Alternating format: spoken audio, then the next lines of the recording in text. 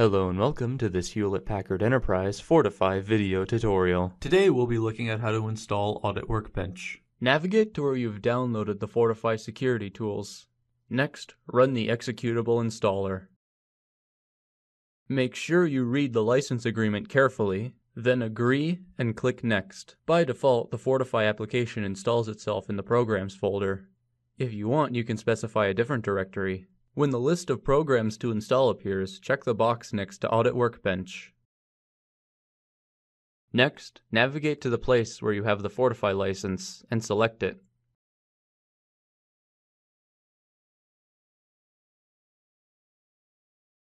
On this window, you can specify a proxy server, or if you have a custom server to download role packs from. Since this is a fresh installation, we won't be migrating from a previous build. Once all of this has been set up, click Next to install everything. Once everything has been installed, click Finish to exit the wizard.